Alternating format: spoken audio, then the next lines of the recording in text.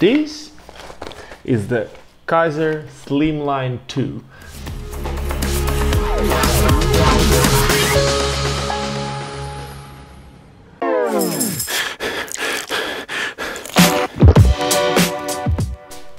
Hola YouTube, my name is Ricardo Lino and I'm a wheel addict. As a wheel addict, I usually need a way to connect my wheels to my boots. And just like everyone else, I use frames, right? On my aggressive skates, I've been using these boots most of the times, which are the AN skates, and they don't need to connect. I don't need to think about that because the frame is part of the boot. Basically, it's like a one-piece construction. But a few weeks ago, I got these skates, these USD VIIs with a Trimax frame, and I've been wanting to try them with some aggressive skating frames. So I went to the shop and I started looking at all the frames that I have there, and I ended up choosing these. This is the Kizer SLIMLINE 2. So I'm gonna unpack them right now here in camera so you can see what's in the package. So basically, this is the biggest size. There's three different sizes. There's the small, the medium and large, and this is the biggest one, which is, I think, probably the longest frame on the market, I think. If I'm not mistaken, it's 272 millimeters. Let me just confirm it. So this frame is 277 millimeters, which is super long for an aggressive skating frame. It's the second version of the SLIMLINE, and it came out in 2011. I did skate the first edition, and I don't know what's the main difference in between the first edition and the second one. But let's first see what else is in the package. Frames, two frames, and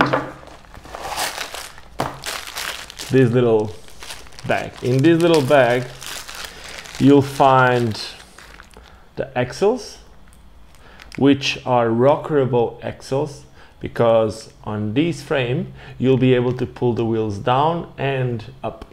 Basically, I'll explain that in a second. Then it comes with all those little things, the spacers that you need to have in between the wheels, the rockers for all the wheels too, and it also comes with the frame bolts that will fix them to the boot. And that's it. You have the full package for all the wheels here.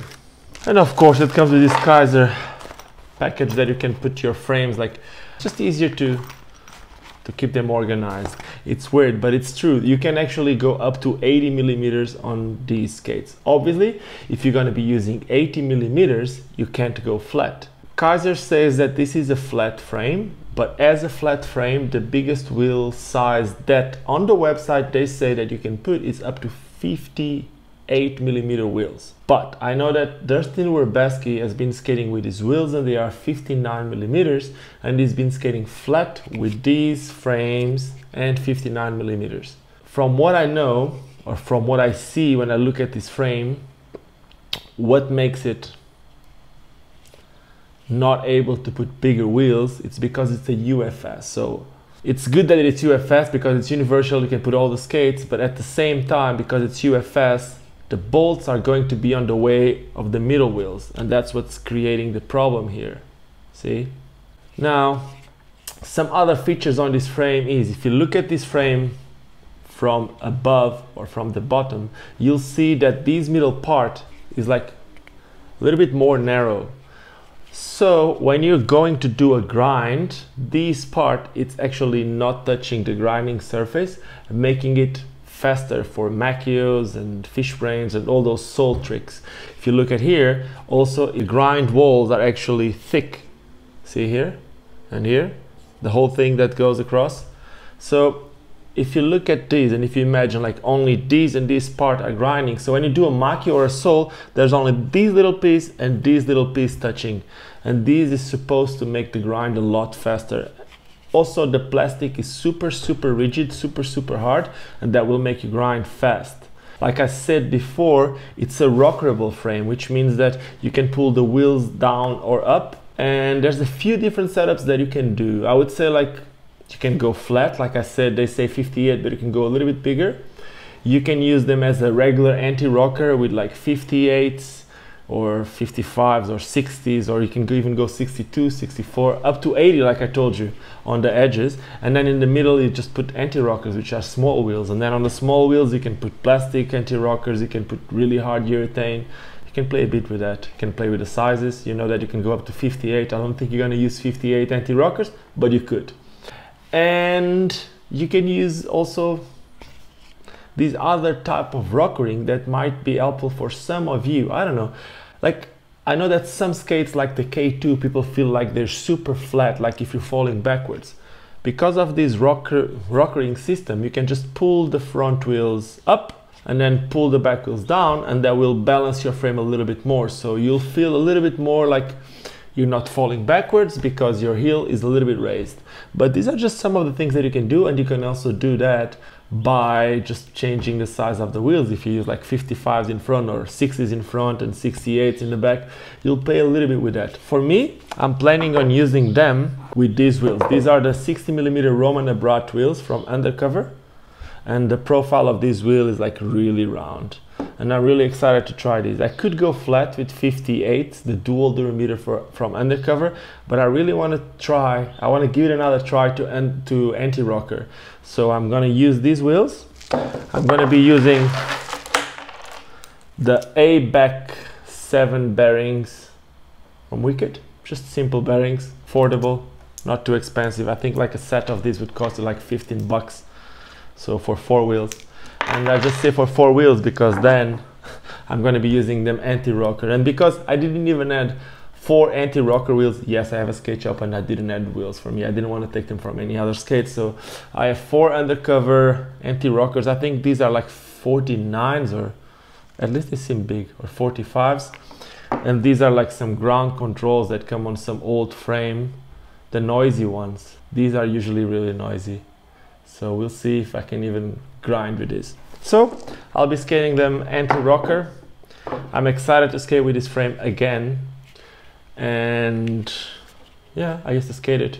An interesting fact on these frames is like if you want to paint it, you can paint this top part, which is not going to touch anything, and the color is actually going to stay. I remember there was a few versions of this frame that had like some stickers here, so you can just write whatever you want on this top part, because the only grinding parts, the only parts that will touch while you grind, it's the lower part. So it's actually quite cool. So I guess that's it. So let me show you how my setup looks like.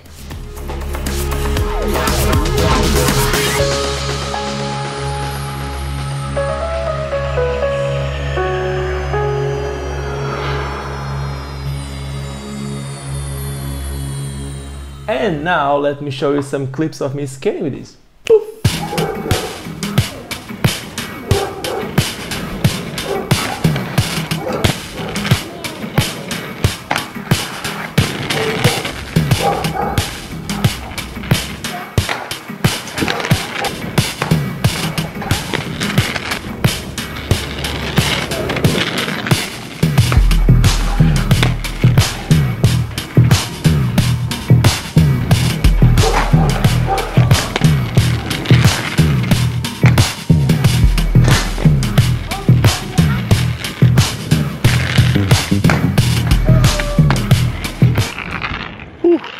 Fact, all these tricks were done without wax, and this anti-rocker's noise, it's killing me. Gotta do something about it. Back to you in the studio, Lino. And that's it. I hope you enjoyed this video. If you did enjoy this video, do not forget to subscribe to the channel. Let me know what you would like me to do, some of these reviews, or what else you would like to see on this channel.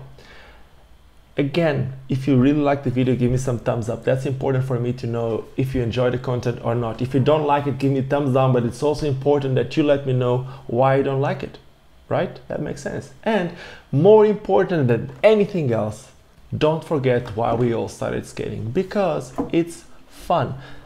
Don't be afraid to smile. Go for it. Cheers.